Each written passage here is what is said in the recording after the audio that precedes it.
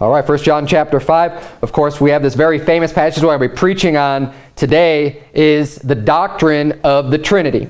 So we're going to be teaching just a real doctrinal sermon today to get you founded just in why we believe in the Trinity and where you can find all these scriptural verses to support it and to back it up. We've been running into a lot of Jehovah's Witnesses lately out soul winning, so I feel like this is a pretty important sermon to understand. You know, it's a doctrine that they don't buy into, but it's a very key and critical doctrine to know. Now, the word Trinity itself, and you have people object to this and say, well, Trinity's not even in the Bible. And you're right. The word Trinity is not in the Bible, but the entire concept of the Trinity is in the Bible. I have no problems using that word, even though it's not a word found in the Bible. Instead of the Trinity, what does tri means three? If you have a tricycle, there's three wheels, right? Tri means three. Trinity just means three. Really what it means is the three in one. And if you look at 1 John chapter 5, verse number 7, the Bible says, "For there are three that bear record in heaven, the Father, the Word, and the Holy Ghost, and these three are one." So instead of saying three are one as a biblical term, we say Trinity.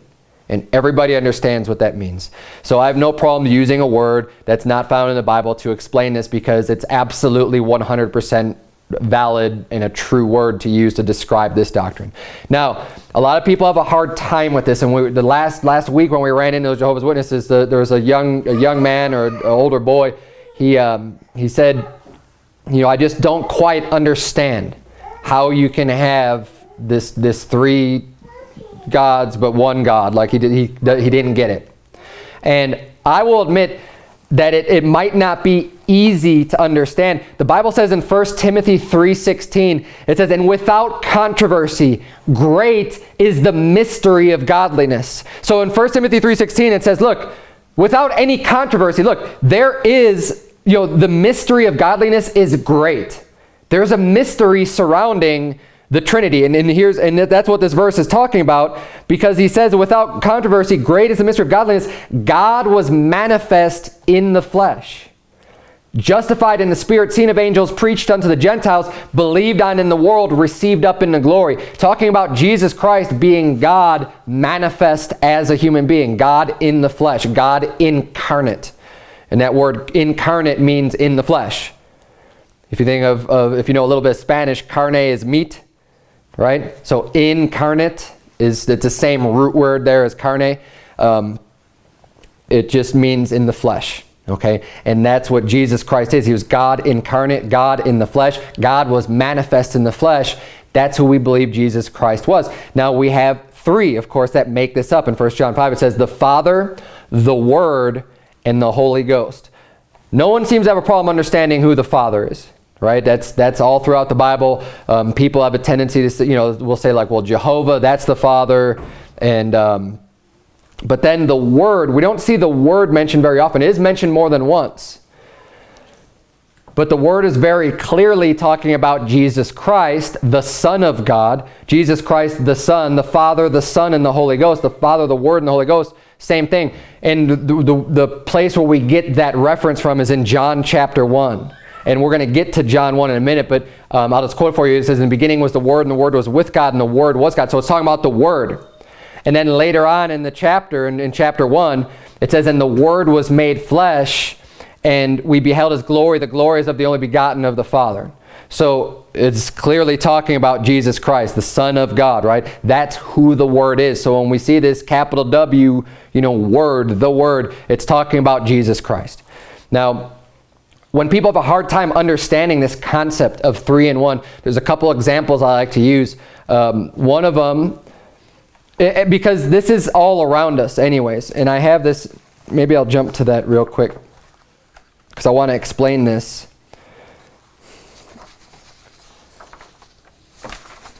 Well, I'll get back to that later. But the examples that I use to understand this passage, maybe I don't have that in my notes.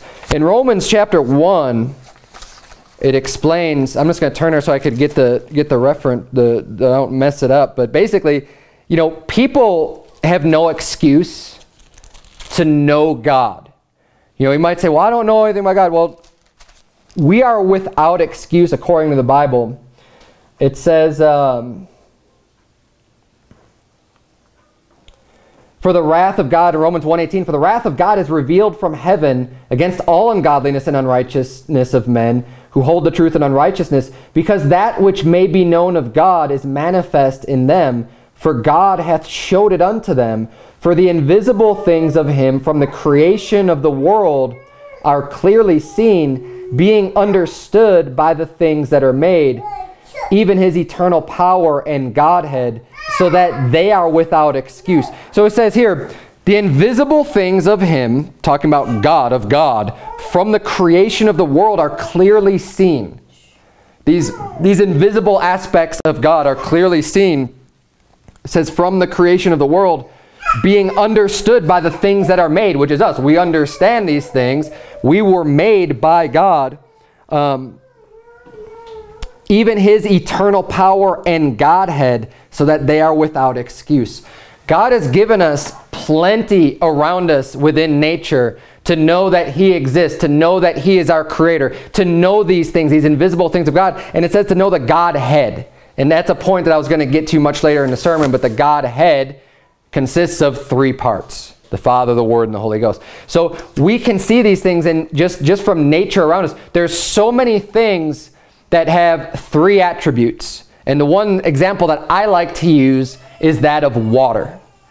Now, water is found in three forms, right? And naturally, it's found in three forms. It could be a liquid, as we know, water. You take a drink of water. It could be a solid in the form of ice, or it can be steam, right? A form of gas. So they're all different from each other. They have different properties. The ice expands when it's frozen. Water's fluid, and obviously gas is a gas. But they all have different properties and uniqueness about themselves, but they're all molecularly made up of the same thing. It's all H2O. Nothing has changed in the composition of water itself, of the H2O. It's all one, if you will. It's all like we would say God, Jesus Christ is God, God the Father is God, and the Holy Ghost is God. It's all God. Okay, they definitely have their unique attributes. Now, I want to point this out too, is that we believe these three are one. And it may sound kind of silly, but try to understand what I'm saying here. There definitely are three. And there definitely is one. So the reason why I say it is because some people try to just mush them all together into one too much, I guess you could say, is saying like that it's all exactly the same God. Like there's one God, and again, it's hard to explain the concept, but God the Father is distinct from God the Son, which is also distinct from God the Holy Ghost. Okay, the three are one, but they definitely have unique attributes. They definitely, Jesus Christ was down here on the earth and praying to God the Father. And this is something that oftentimes Mormons or Jehovah's Witnesses will bring up and say, see, how can he be God? Yeah. And they'll look at that and say, if he's down here, why is he praying to God? Was he praying to himself? And in a way, yes, and in a way, no, at the same time. And this is why great is the mystery of godliness. Okay, can I say I can completely explain this perfectly? No, I'm struggling a little bit trying to find the words to explain this concept. But Jesus Christ is definitely distinct. I mean, Jesus Christ is not on the throne right now. God the Father is on the throne. The kingdom, when Jesus Christ comes back, he's going to be on the throne during the millennial reign of Christ. During that millennial reign, he's going to be the king. He's going to have all authority. And then it's going to flip back. He's going to refer to it and give back the throne back unto God the Father. But there's still one God, and there's still all God. It's three different manifestations of God. And we don't want to go too much to the extreme on one end or the other. Because while they are distinct, they are all one. And that's why he says here, the three are one. We see in, you don't have to turn if you would to Colossians chapter 2. I'll read for you from Ephesians 4. The Bible says in verse 4, there is one body and one Spirit, even as ye are called in one hope of your calling. One Lord, one faith, one baptism, one God and Father of all, who is above all and through all and in you all. So there we see there's one God, right? One God and Father. There's one Lord. Yet there's still three parts to that God.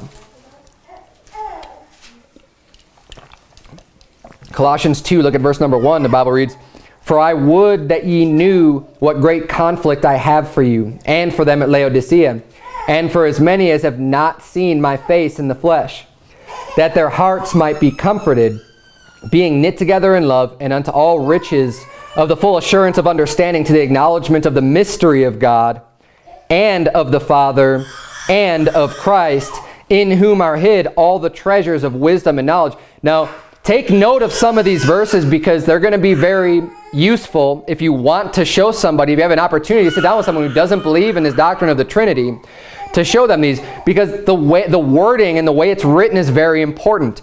Look at what we just read there in verse 2. At the latter part, it says, to the acknowledgement of the mystery of God, comma, and of the Father, comma, and of Christ. It lists off three distinct people there. You say, oh, well, this is the mystery of God and of the Father. That means one thing, but then and of Christ is different. No, the way that this is grammatically formed together, this list separated by commas, this mystery of God and of the Father and of the Christ is signifying three different things. So it's separating God from the Father, right? Even though they're all, we know them all to be God, it's talking about the mystery of God being separate from the Father and separate from Christ. And we see that in Colossians chapter 2, verse 2. Flip over to chapter 3 real quick. The Bible says in verse 17, and whatsoever ye do in word or deed, do all in the name of the Lord Jesus, giving thanks to God and the Father by him. So again, we see here God and the Father. It's there's a separation going on. These are good verses to use to show people. Say, well, why would it say that? How do you explain that? How can you say that there's a separation going on in these words? 1 Thessalonians 3:11, you have to turn there. It says, now God himself and our Father and our Lord Jesus Christ direct our way unto you. So we see this throughout Scripture. This isn't just found in that one verse. Now, that 1 John chapter 5, verse 7, what we turn to, that is probably the most clear, comprehensive verse that you can show anybody. Hey, these three are one. This is talking about three entities, three aspects of God, three manifestations of God, but they're all one God. And it's the most clear verse that we have, which is also why this verse is under so much attack. They're all, like almost all the new versions, I believe, have this removed. Because they'll say this is not found in reliable manuscripts, is not found, this shouldn't belong, this doesn't belong in the Bible. So it's no wonder why such a clear, great verse, just like the verse on baptism, right, in Acts chapter 8. It's such a clear verse that says that you have to believe before you're baptized. That's removed. Some of the strongest doctrinal verses are removed. Now, do we still have the concept of the Trinity? Obviously we do. I mentioned, 1, 2, 3, 4, 5 other verses that give you this exact same concept. And we're not done by any stretch of the imagination. But we've already looked at those that give you the same exact concept. But none are quite as clear and spelled out explicitly as 1 John chapter 5, verse 7 is. Turn, if you would, to 1 John chapter number 2. We're going to go back over by 1 John. Now, while there are three aspects to God, I'm not going to spend a whole lot of time this morning dealing with the references about the Holy Ghost and the Holy Spirit. There are way more references that prove that Jesus Christ and God are one. So I'm going to spend a lot more time in that, because ultimately, that is the big hang-up anyways, is that people don't want to believe that Jesus Christ is God in the flesh. They deny the deity of Jesus. And the reason why it's so important is because if you don't have the right Jesus to believe on, then you're not saved. You have to believe the right Jesus. Jesus Christ is God in the flesh. We're going to look at, you're in 1 John chapter 2. Look at verse number 22. The Bible says, who is a liar, but he that denieth that Jesus is the Christ? He is Antichrist that denieth the Father and the Son. Whosoever denieth the Son, the same hath not the Father. But he that acknowledgeth the Son hath the Father also. We see here that the two are inseparable. You cannot say, well, I have the Father. I believe in God the Father, but I don't believe in the Son. I don't believe in the Son as being God. You can't have it, but you cannot do that, because he says you have to have the Son in order to have the Father. And likewise, it says, he that acknowledges the Son, you have the Father also. One does not come without the other. It's a complete package. You have to have both. Here's what this is saying. And he says in verse 24, let that therefore abide in you, which ye have heard from the beginning. If that which ye have heard from the beginning shall remain in you, you shall continue in the Son and in the Father.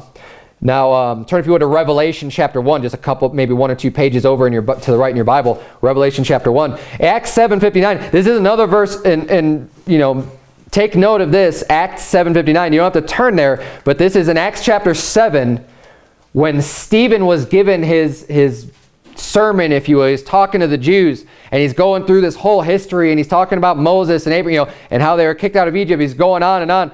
And then when he mentions Jesus Christ that they killed, they got all mad and angry, and they ran on him, and they stoned him with stones. At the very end of that chapter, at the end of that story, verse 59 of Acts 7, it says, and they stoned Stephen, calling upon God. So who's he calling to? Who's he talking to? God. And look what he says, and saying, Lord Jesus, receive my spirit. The narrator of the Bible is saying that when they stoned Stephen, he was calling upon God. This isn't even Jesus or Stephen saying, I'm calling upon God, saying, Lord Jesus. The narrator of the Bible, the Holy Ghost, all Scripture is given by inspiration of God. Under the inspiration of God, these words were written that Stephen was calling upon God in saying, Lord Jesus. Do you think he was looking at Jehovah and saying, Lord Jesus, as if it was someone different, you know? No, he was calling on God because Jesus Christ is God. Very powerful verse to show people that one as well. Acts 7:59. But look at Revelation chapter 1. Revelation chapter 1, this is, of course, John is in the Isle of Patmos. He's you know, been shut up for preaching about Jesus. And Jesus appears unto him. Look at verse number 8 of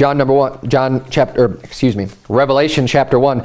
Verse number 8, the Bible says, I am Alpha and Omega, the beginning and the ending, saith the Lord, which is, and which was, and which is to come, the Almighty. Now, again, this is going to be a great place to bring Jehovah's Witnesses if they'll listen, if they'll receive it, if you can get somebody who will have an honest conversation with you.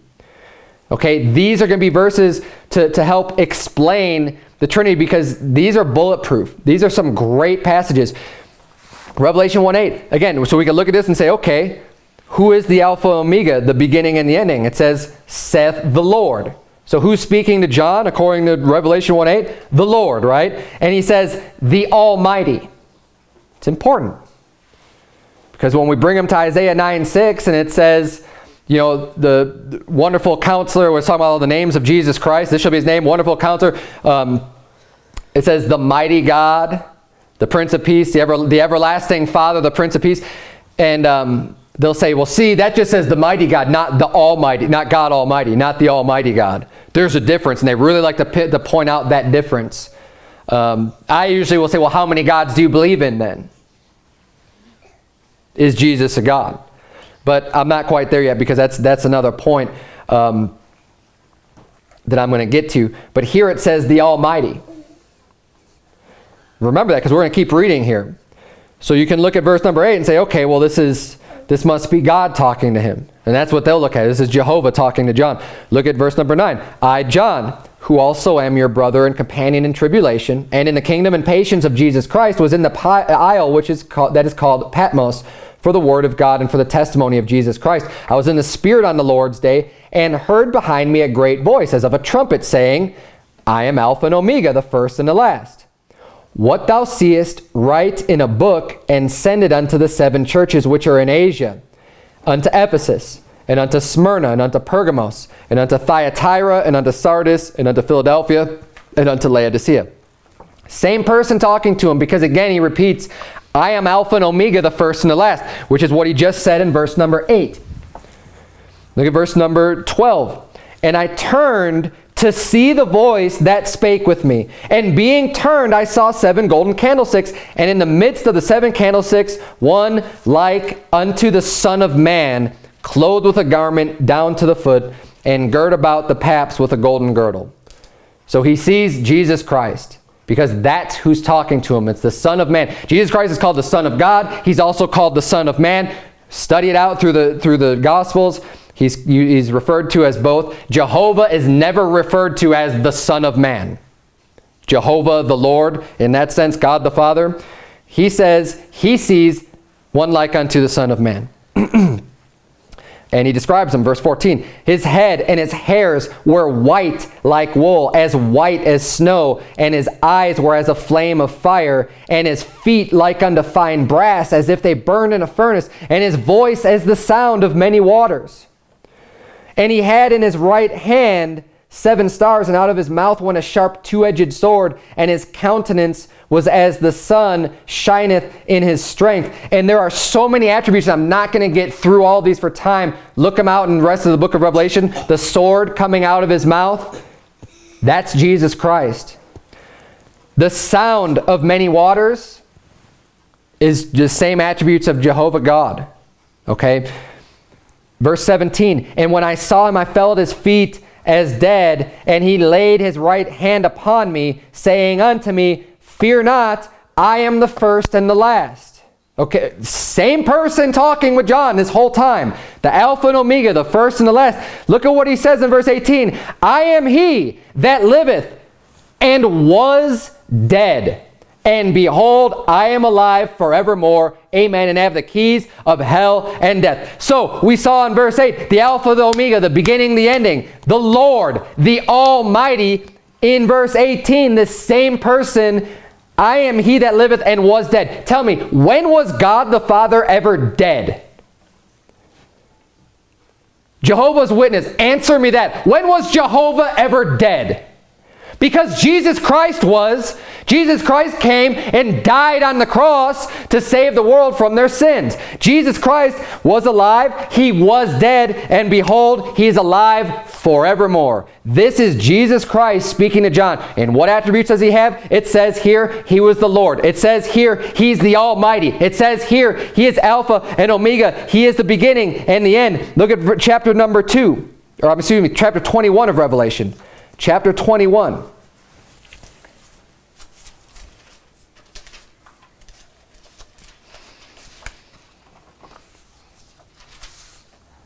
We see that this is Jesus speaking. Revelation 21, same thing, verse number 5. And he that sat upon the throne said, Behold, I make all things new. And he said unto me, Write, for these words are true and faithful. And he said unto me, It is done. I am Alpha and Omega, the beginning and the end. I will give unto him that is athirst of the fountain of the water of life freely. He that overcometh shall inherit all things, and I will be his God, and he shall be my son. The Alpha and Omega, we saw from chapter 1. This is Jesus Christ speaking. And he says, I will be his God, and he shall be. Again, how many gods do you believe in? We believe that there's one. There's 3 manifestations. There's 3 aspects of God. There's God the Father, the Word, and the Holy Ghost. But these 3 are one. Jesus Christ. Now look, this would be extremely blasphemous for Jesus to be speaking all of these things if it weren't true. If he wasn't God. I mean, God says that, in the 10 Commandments say, Thou shalt have no other gods before me. And there is no caveat or exception to that. That is the 10 Commandments. And this isn't even in my notes either, but you could also turn to John I believe it's chapter 20, is Thomas is talking to Jesus Christ, and he says, "My Lord and my God." And he calls Jesus God, and Jesus doesn't rebuke him. And he says, "Oh, Thomas, because you've seen me, you believe?" If Jesus was not God, yet he was sent from God, he would have corrected Thomas. He would not be accepting praise as God. But he did accept the praise because he was God in the flesh. Turn, if you would, to Isaiah 44. Because this is really important to understand these things. Because either there's a contradiction in Scripture and in the Bible, or there's not. I mean, without the doctrine of the Trinity, you have blaring contradictions in the Bible. And you have to reconcile them somehow.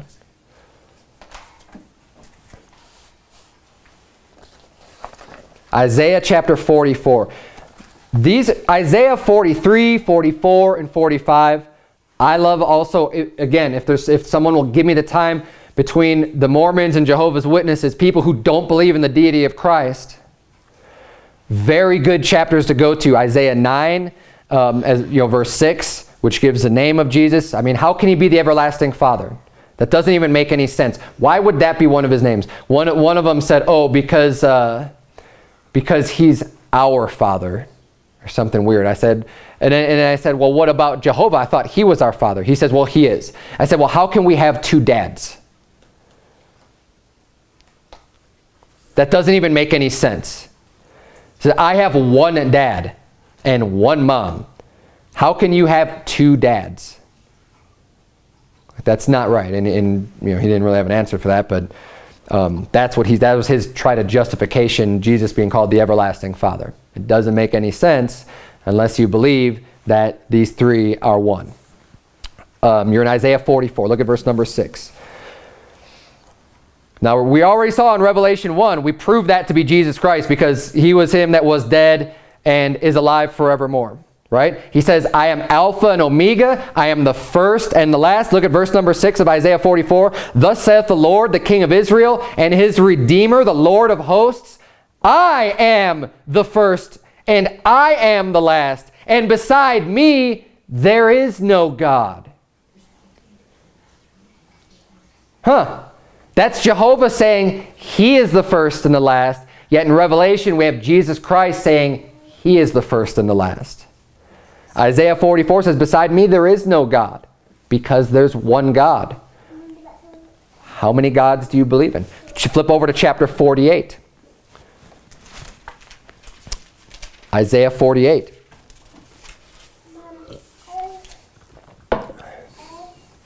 Isaiah 48, verse 12. "Hearken unto me, O Jacob and Israel, my called. I am he. I am the first. I also am the last. Mine hand also hath laid the foundation of the earth, and my right hand hath spanned the heavens. When I call unto them, they stand up together." Multiple things in this verse. The Bible is so dense, and there's so much that Scripture that refers to other places. In Isaiah 48:12, first he says, "I am he."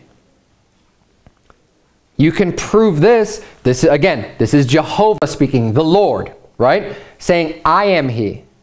Jesus Christ says, "If ye believe not that I am he, ye shall die in your sins." In John chapter 8, at least 3 times, 3 or 4 times in John chapter 8, he says, "I am he." Before Abraham was, "I am." John chapter 8, very important to draw these parallels and show them, say, what do you mean? You have to believe that Jesus Christ is the I am he in order to be saved, in order to have the right Jesus Christ. Yet here in Isaiah 48, he says, "I am he." And again, we see the first, "I also am the last."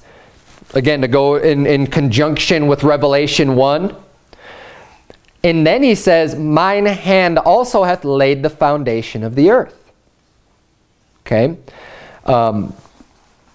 Keep that in mind because we're going to look in just a couple minutes who created heaven and earth. Who's the creator of everything? turn, if you would, to Colossians chapter 1. Because here we saw Jehovah saying, mine hand also hath laid the foundation of the earth. Actually, turn, if you would, to John 1 first. We're going to go to Colossians 1 as well. If you want to put a finger or a bookmark in Colossians 1, we're going to be going there next. Turn to John 1 first.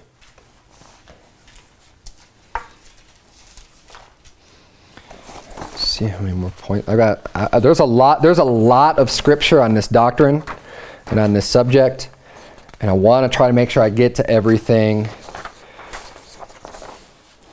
And this isn't even comprehensive. I got a lot of good points here to prove this doctrine, and lots of scripture that you have to have an answer for these things.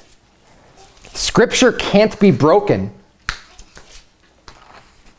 Scripture cannot be broken. You know, either there's contradictions and it's not God's word, or you have to understand this properly with the right doctrine. Sit. You're in John chapter 1. Look at verse number 1. In the beginning was the Word, and the Word was with God, and the Word was God. Now in that New World Translation, it says there, and the Word was a God. This is also a place I like going back between Isaiah 43, 44, and 45, because he says, even I am the Lord, and beside me there is no God. Beside me there is no Savior. Yet, they say here that the Word was a God. Okay, well then how do you reconcile Isaiah 43 that says, or Isaiah 44, which we already read, I am the first and I am the last, and beside me there is no God, with John 1 in their Bible that says the Word was a God? Doesn't make any sense. The Word has to be God, which is what was originally written anyways.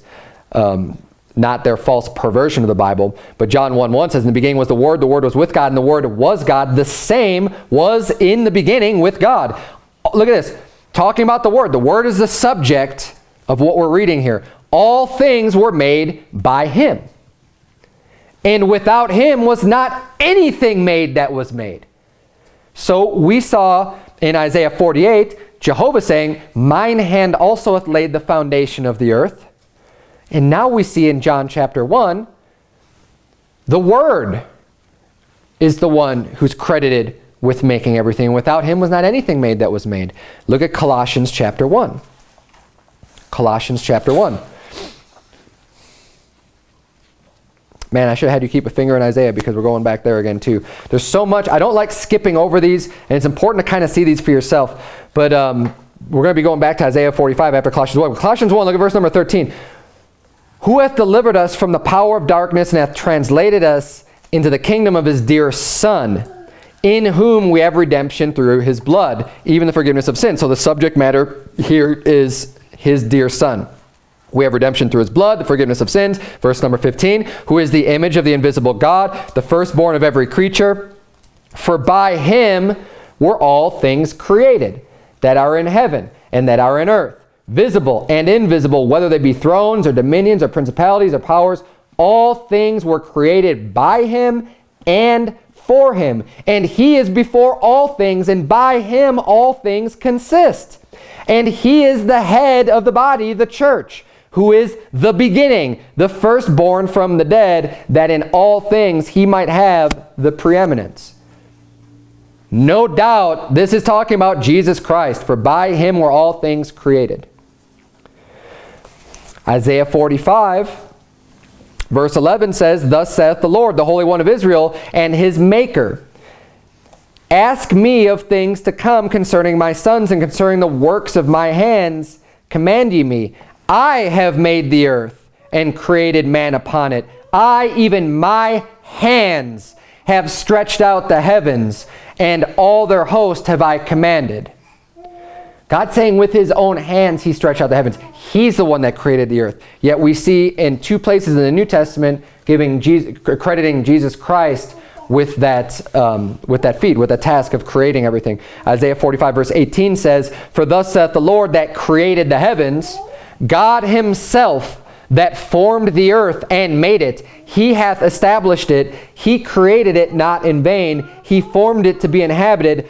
I am the Lord, and there is none else.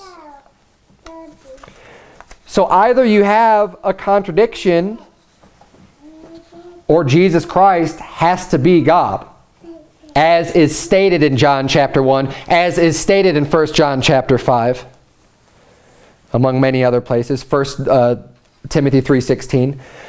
Genesis 1:1, in the beginning God created the heaven and the earth. And it talks about Genesis 1, the account, God creating everything, right? But then look at Genesis chapter 1, Lord. Yeah, go ahead and turn to Colossians chapter 2. Because in Genesis chapter 1, as it goes through the whole creation account, it says in verse 26, and God said, let us make man in our image, after our likeness. So he's talking about the plural, let us make. It's kind of interesting. Why would God say, let us make man in our image? Who else is created in the image of God besides man? There's no other creation. There's none of the beasts, because people say, oh, well, you know, he's saying, you know, because who else would he be talking to that's in the same image of God, right? Doesn't say that the angels were made in the image of God. It doesn't say that anybody else was created in the image of God. Man was created in the image of God.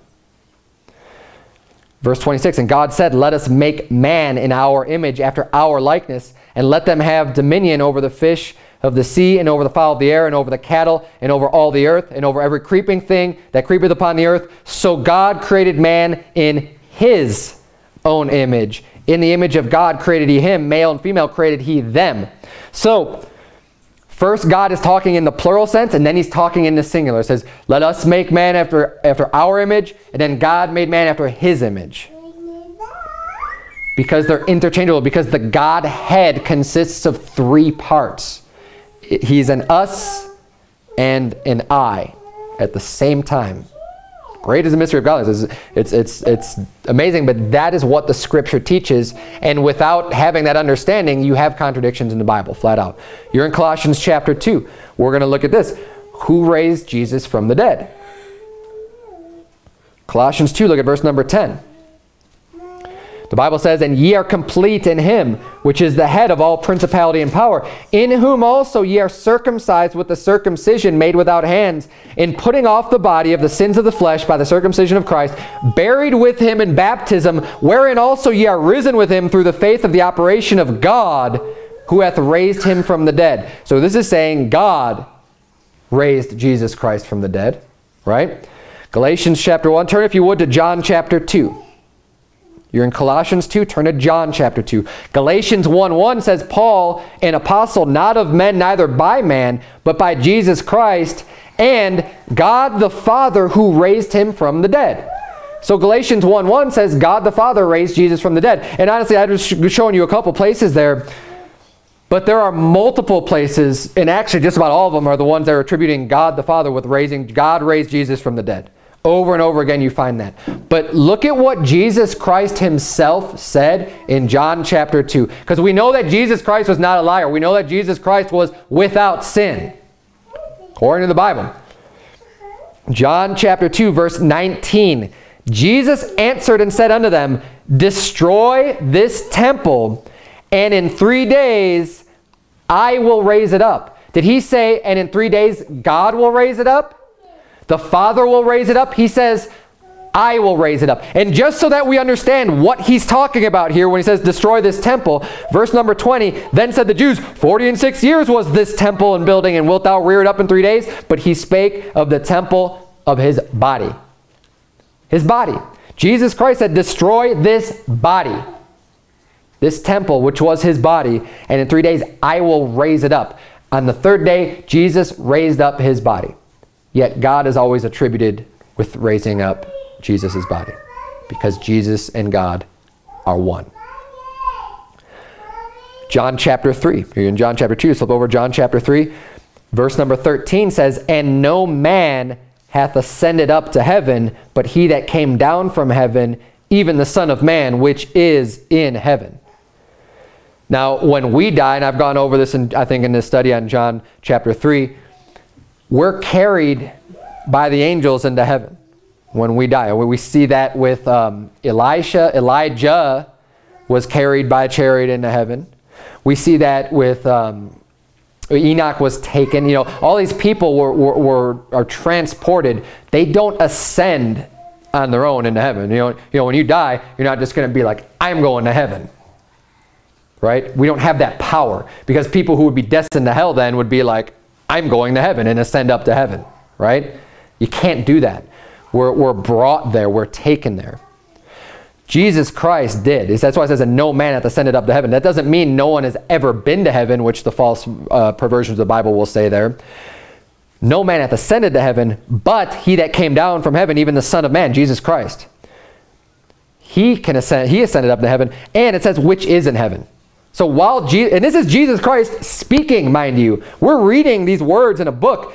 Jesus Christ said that, even the Son of Man, which is in heaven. He was on this earth speaking these words, and he says that he basically is in heaven while he's on this earth. Turn, if you would, to Romans chapter 4.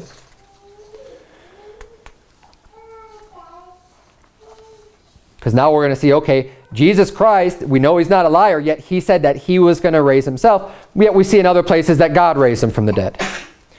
Romans chapter 4, this is important too. Who do we need to believe in order to be saved? Obviously, we need to put our faith in Jesus Christ, right? Look at Romans chapter 4, verse number 20. The Bible says, he staggered not at the promise of God, talking about Abraham, through unbelief, but was strong in faith, giving glory to God. And being fully persuaded that what he had promised, he was able also to perform, and therefore it was imputed to him for righteousness.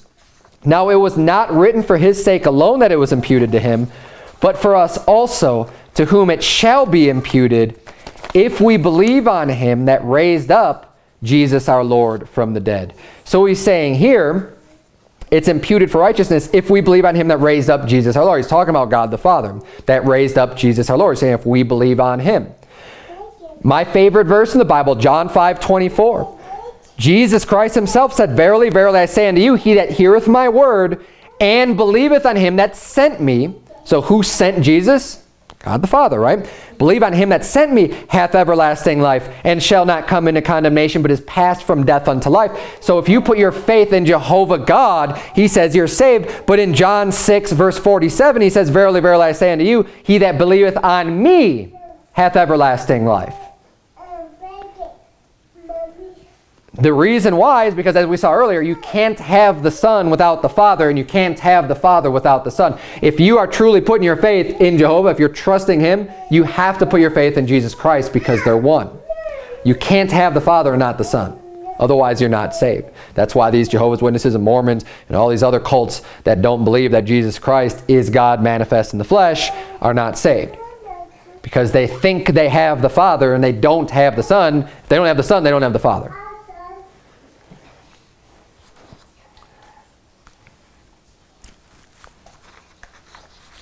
Now, I already went to Romans chapter 1.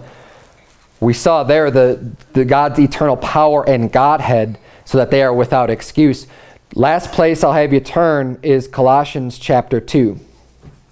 We'll see this other reference to the Godhead, which is really what we're talking about this morning, this doctrine of the Godhead, the Trinity, the three-in-one. Colossians 2 verse 6 says, as ye have therefore received Christ Jesus the Lord, so walk ye in him, rooted and built up in him, established in the faith as ye have been taught, abounding therein with thanksgiving. Beware lest any man spoil you through philosophy and vain deceit, after the tradition of men, after the rudiments of the world, and not after Christ. For in him dwelleth all the fullness of the Godhead bodily. In Jesus Christ dwells God the Father, God the Son, and God the Holy Spirit. He says all the fullness of that Godhead bodily, in a body, incarnate.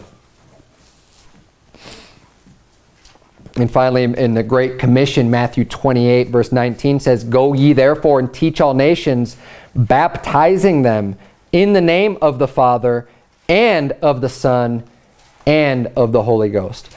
God doesn't share his glory with anybody. That's why the Ten Commandments are so explicit about not having any other gods. Not even these false gods. Not these idols. Don't bow down to them. Don't worship them. Yet time after time after time, God is giving glory to his Son, Jesus Christ. We see here Jesus Christ commanding them to baptize people. Hey, in the name of God the Father, in the name of God the Son, in the name of God the Holy Spirit. He says, this is what you need to do. They all get glory because they're all three God in one. And I forgot to mention, okay, so the last, I totally skipped over this, but let's cover it now. I'm going to go to James chapter 2, since this is a place where they like to go anyways, to talk about faith without works is dead. This will help you to explain the concept of the Trinity. We'll close on this point. I already told you about water. Water is a pretty good example, but it's not the best example. I actually prefer this example to water as trying to explain the Trinity, trying to explain how this can be. How can this be possible? The Bible says that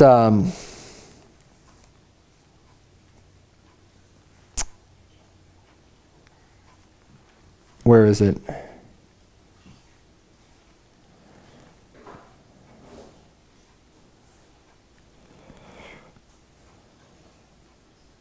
Verse 26, James chapter 2, the last verse.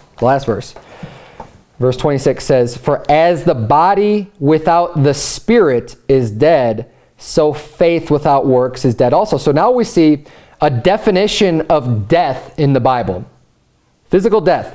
When your body is separated from your spirit, the Bible says that your body's dead. Okay? We have three parts that we consist of. We have a body, obviously a flesh. We have a spirit, and we also have a soul. All three of those parts make up who you are. They are all you. So if you were to go to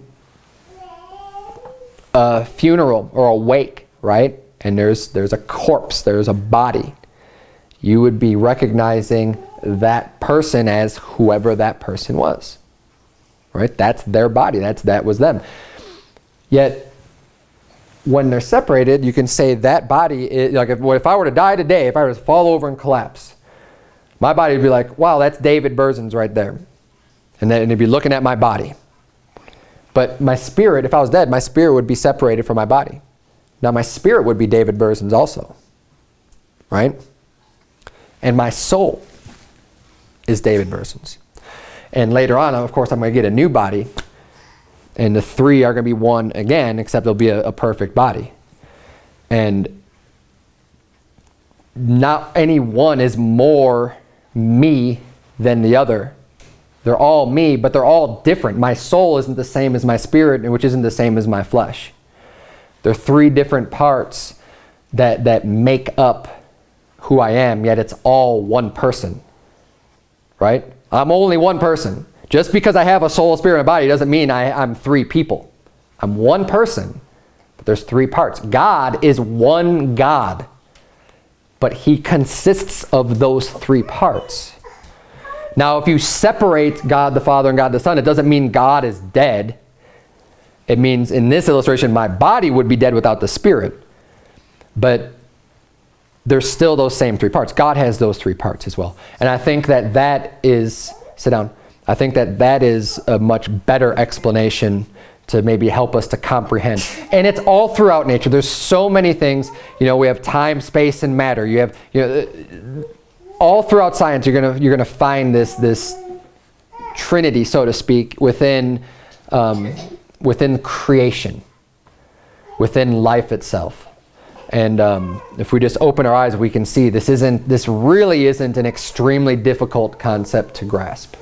Do I understand all the ins and outs of it? No, not perfectly. But I know enough of it, and we see enough of it in nature to believe it, and to know that if it says it in God's Word, we know that it's true. Let's bow our heads and have a word of prayer. Dear Heavenly Father, Lord, we thank you so much for the Bible. We thank you for teaching us this doctrine of the Trinity, Lord. I pray that you please help us to be able to show this to others, that this might be a stumbling block for them, dear Lord. Help us not to get caught up in vain disputes and arguments, but for those that really are interested in learning or discussing or open to changing their beliefs, these people that have been brainwashed by these cults, dear Lord, into not believing in your Son, as being God in the flesh. Lord, I pray that you please help us to be able to show these people their errors, and help us to know your word better, to know the Bible, to be able to turn to these passages that we looked at today as evidence to show them that hey, they can either believe your words or they can reject your words. But help us to be good servants and workers of yours, to be able to show people these words. It's in Jesus Christ's name we pray. Amen.